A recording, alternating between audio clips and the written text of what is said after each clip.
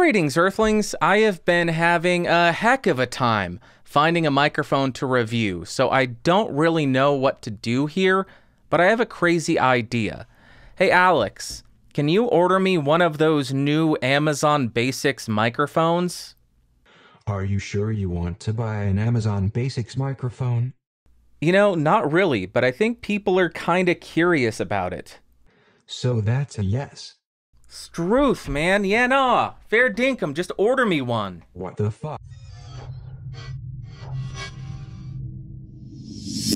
Great news, guys. The EdFX driver just showed up and dropped off the microphone. So today we are reviewing this guy, the Amazon Basics Dynamic Vocal Microphone, Super Cardioid. If you do want to pick this microphone kit up, it will set you back around $70. Like always, I'll throw some links down below. And for this review, I have the microphone connected directly to the Focusrite 18i20 2nd Gen using an XLR to XLR cable, no 48 volts phantom power turned on, my gain set just at around 3 o'clock, and I will of course not do any kind of post-processing to the audio, but I may boost it in post, so check the doobly-doo to see what I diddly did. And now let's talk about what comes in the box.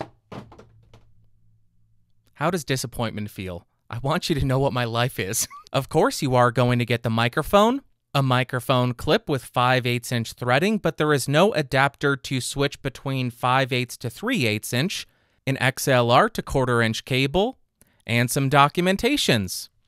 Then as far as the build quality, the microphone feels perfectly fine. It has an all-metal body as well as a metal mesh grille which feels pretty sturdy. It does have these flat edges on this side which will keep it from rolling away when you set it down on a table or anything. It has an on-off switch on this side which actually fell off while I was demonstrating that it worked, and underneath it, the labeling is backwards. On the bottom of the microphone, you will find the XLR port, and here is what the microphone's capsule looks like when we take off the grill. Then as far as the specs, the microphone has a super cardioid polar pattern, a frequency response of 50 Hz to 16 kHz, a sensitivity of around -52 decibels, and an impedance of 520 ohms. And unfortunately, they did not provide any graphs for the frequency response or polar pattern charts, so we just have to go off of the words that they give us. What a disappointment! Now I'm spinning around the Amazon Basics microphone to 90 degrees to show you what it sounds like from this side. Continuing around the Amazon Basics Dynamic Vocal Microphone, Super Cardioid to show you what it sounds like from the rear. Continuing around the microphone to the second 90-degree angle, and then rotating and ending at the front. Because this is a handheld dynamic microphone, I'll pass it back and forth between my hands to show you how it does at rejecting handling noise. Now let's test the plosives on this thing. Please bring pizza pronto. Please bring pizza pronto. Please bring pizza pronto. RIP sub-users. My God.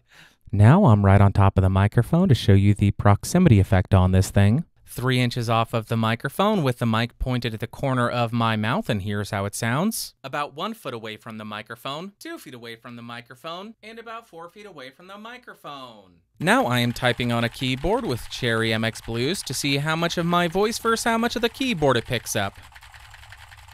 And now for the elite gamers, I am typing on the sad W keys. Poor thing. Now I want to do a very quick comparison against another very cheap handheld XLR dynamic microphone. So right now I'm speaking into the Amazon Basics Vocal Dynamic Handheld XLR, Super Cardioid microphone, and this is how it's sounding. And now I'm speaking into the Shure SM48 with the exact same gain settings at the exact same distance. Yes, it does sound quite a bit darker. That's because the Amazon Basics microphone is overboosted in the top end, but this is how the audio compares.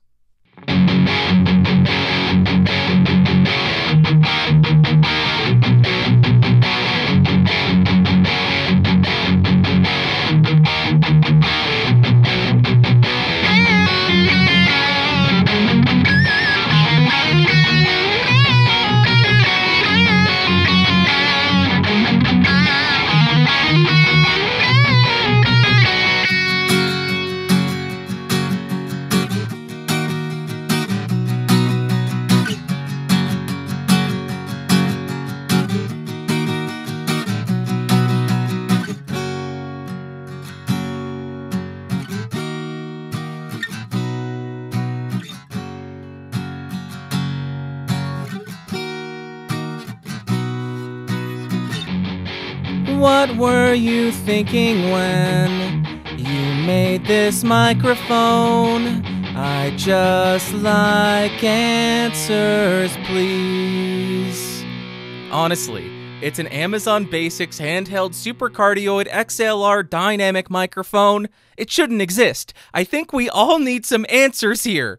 Well, it's an Amazon Basics microphone. I don't know what any of us were expecting. But first up, in terms of pros, it does have a sensitivity of around -52 decibels, which for a dynamic microphone is pretty good. It also did a surprisingly good job at background noise rejection from the keyboard, and it wasn't the worst at handling noise rejection.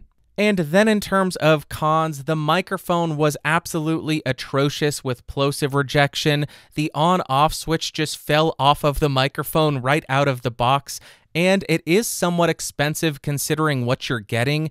This is likely just a rebranded microphone that Amazon had nothing to do with the development of, so a little bit expensive for that. And now as far as my overall thoughts on the electric guitar, you get a very scooped sound, meaning there is a lot of lows and a lot of highs, which can work fairly well for more metal guitars, and for that application, I think it would work perfectly fine. Then on the acoustic guitar, I thought it sounded a bit hollow and it lacked any kind of fullness because of that scooped mid sound, so I would personally not want to use this on an acoustic. Next up for singing, I think it is just a bit too top heavy. It seems to boost a lot in the treble and air frequencies, which yields a very breathy sound to your voice, and I personally am not too keen on that sound. And lastly, for spoken word, again, you have a somewhat scooped sound when you are close on top of the microphone and engaging that proximity effect, but if you're farther away from the microphone,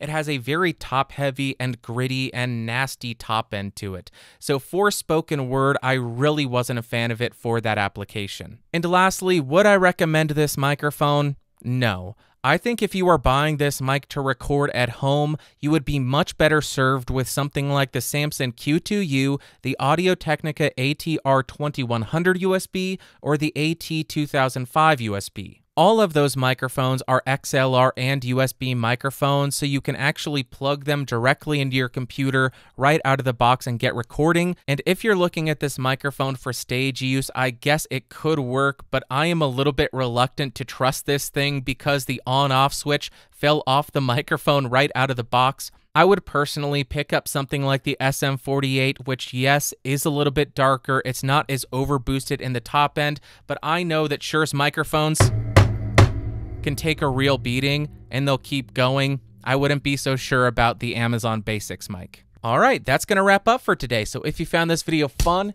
interesting, or helpful, go ahead and give me a thumbs up. If you hated it, give me a big old thumbs down. Want more videos? Click that subscribe button beneath the video. And if you want to be one of these amazing people listed to my left, go ahead and click that join button to become a member and join at the $5 tier. That helps me continue to bring you these videos and keeps me motivated during the dark and disappointing times. All right, I'll talk to you next time. Thanks for watching. Thanks for listening. Bye.